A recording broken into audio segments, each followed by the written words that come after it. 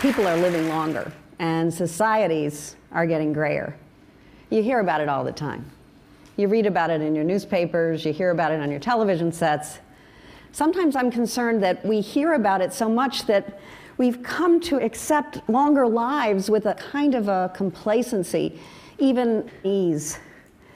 But make no mistake, longer lives can, and I believe will, improve quality of life at all ages. Now, to put this in perspective, let me just zoom out for a minute. More years were added to average life expectancy in the 20th century than all years added across all prior millennia of human evolution combined. In a blink of an eye, we nearly double the length of time that we're living. So if you ever feel like you don't have this aging thing quite pegged, don't kick yourself. It's brand new. And because fertility rates fell across that very same period that life expectancy was going up, that pyramid that has always represented the distribution of age in the population, with many young ones at the bottom, winnowed to a tiny peak of older people who make it and survive to old age, is being reshaped into a rectangle. And now, if you're the kind of person who can get chills from population statistics, these are the ones that should do it, because what that means is that for the first time in the history of the species, the majority of babies born in the developed world are having the opportunity to grow old. How did this happen? Well, we're no genetically hardier than our ancestors were 10,000 years ago. This increase in life expectancy is the remarkable product of culture, the crucible that holds science and technology and wide-scale changes in behavior that improve health and well-being. Through cultural changes, our ancestors largely eliminated early death so that people can now live out their full lives. Now, there are problems associated with aging. Diseases, poverty, loss of social status. It's hardly time to rest on our laurels. But the more we learn about aging, the clearer it becomes that a sweeping downward course is grossly inaccurate. Aging brings some rather remarkable improvements, increased knowledge, expertise, and emotional aspects of life improve. That's right, older people are happy. They're happier than middle-aged people, and younger people certainly. Study after study is coming to the same conclusion. The CDC recently conducted a survey where they asked respondents simply to tell them whether they experienced significant psychological distress in the previous week, and fewer older people answered affirmatively to that question than middle-aged people, and younger people as well. And a recent Gallup poll asked participants how much stress and worry and anger they had experienced the previous day. And stress, worry, anger, all decrease with age. Now, social scientists call this the paradox of aging. I mean, after all, aging is not a piece of cake. So we've asked all sorts of questions to see if we could undo this finding. We've asked whether it may be that the current generations of older people are and always have been the greatest generations. That is, that younger people today may not typically experience these improvements as they grow older.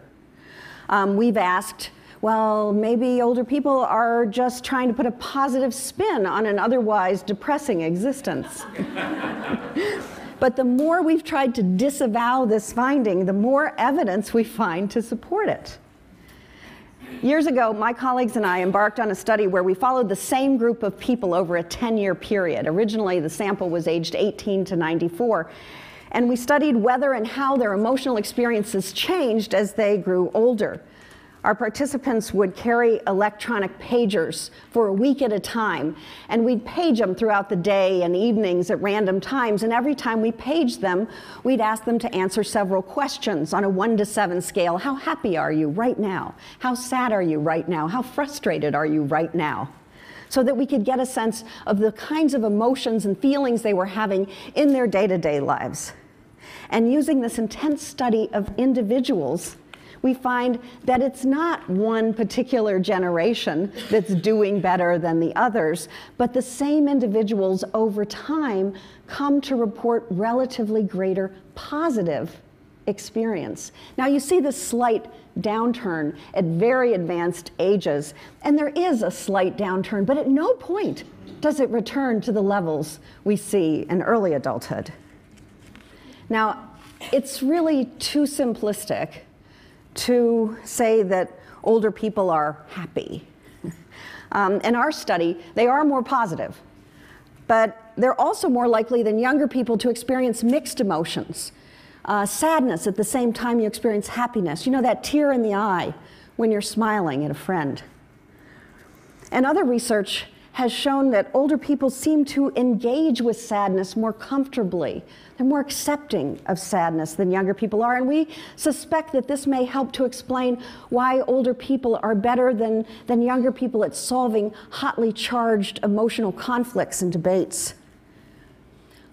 Older people can view injustice with compassion, but not despair. And all things being equal, older people direct their cognitive resources, like attention and memory, to positive information more than negative. If we show older, middle-aged, younger people images like the ones you see on the screen, and we later ask them to recall all the images that they can, older people, but not younger people, remember more positive images than negative images. We've asked older and younger people to view faces in laboratory studies, some frowning, some smiling. Older people look toward the smiling faces and away from the frowning, angry faces. In day-to-day life, this translates into greater enjoyment and satisfaction. But as social scientists, we've continued to ask about possible alternatives. We've said, well, maybe older people report more positive emotions because they're cognitively impaired. We've said, could it be that positive emotions are simply easier to process than negative emotions? And so you switch to the positive emotions. Maybe our neural centers in our brain are degraded such that we're unable to process negative emotions anymore. But that's not the case. The most mentally sharp older adults are the ones who show this positivity effect the most. And under conditions where it really matters, older people do process the negative information just as well as the positive information. So how can this be? Well, in our research, we found that these changes are grounded fundamentally in the uniquely human ability to monitor time, not just clock time and calendar time, but lifetime. And if there's a paradox of aging, it's that recognizing that we won't live forever changes our perspective on life in positive ways. When time horizons are long and nebulous, as they typically are in youth, people are constantly preparing, trying to soak up all the information they possibly can, taking risks, exploring. We might spend time with people we don't even like because it's somehow interesting. You know, we might learn something unexpected. We go on blind dates. You know, after all, if it doesn't work out, there's always tomorrow. People over 50, don't go on blind dates.